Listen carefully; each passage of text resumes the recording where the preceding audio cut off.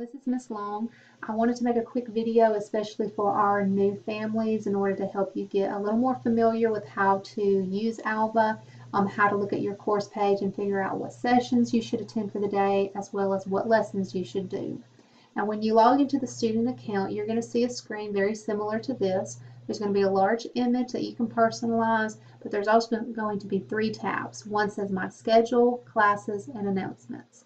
I always like to start the day by checking my schedule because it tells me what events I have for the day. Those are assigned for a certain time. So it tells me what events I need to attend or what class sessions I have. But it also shows me some assignments and some due dates.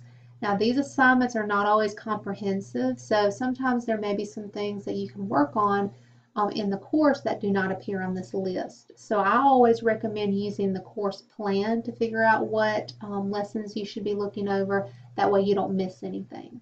And you can filter this by week. So if you'd like to see what your week looks like as far as classes go, you can do that as well.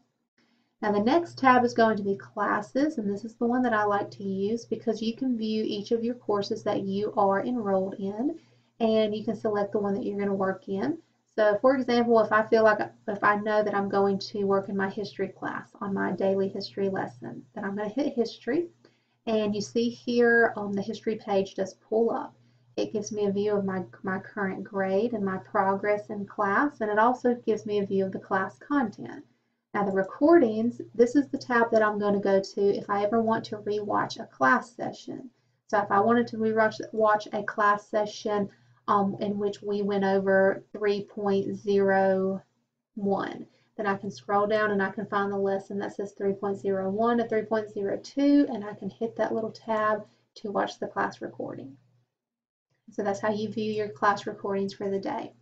Right, going back to home, another feature that we can look at the course materials, but also we can look at the content. So content is where you're going to find your daily lessons. If I want to know what daily lesson to complete, I can go to the plan. Now if I click on the plan, then all I need to do is filter my calendar, and I can change this to month. I like to change mine to month. But I can filter my calendar to tell me exactly what lesson I should be working on for that day. Just give it 1 second, and here we go. So all of my classes are listed, and that might be confusing to look at, so I like to do it one at a time. So for example, if I wanted to know what to work on in my history class, then I'm going to scroll on down to History and select it. And you see here it tells me in history the assignments that I have for the entire month of August. So for example, today is the 22nd. I know that if I go to 2.06, then this is the assignment that I should be doing. And it also has an assignment that is due, and it tells me the due date. Now if I need to go ahead and find this lesson, then I could also access it on the content. So again, that was lesson 2.06. I could go to the Content tab, which pulls up all of the available lessons, and all I need to do is find Unit 2 and Lesson 06.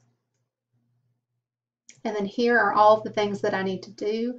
I need to make sure I complete all of the required topics in order to get that check mark, and that I'm submitting all of the information that I need to submit. So that is how you use the class plan to access the content.